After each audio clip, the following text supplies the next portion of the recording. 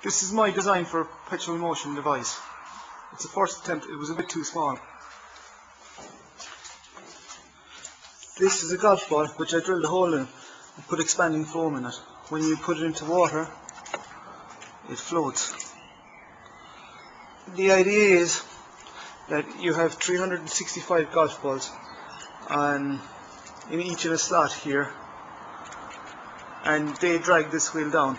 In this bag here there are 6 golf balls, just to show you that 6 golf balls alone will turn this wheel.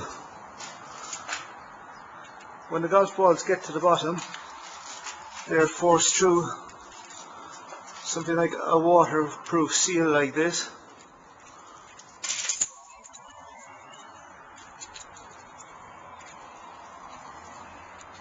Through a waterproof seal like that, and are guided across into the wheel here where there's water.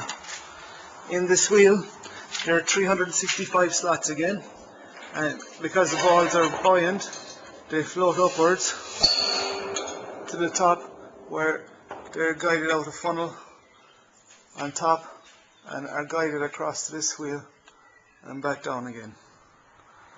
This wheel is a small bit too small, so we might have a go at this again. Thank you very much. Bye now.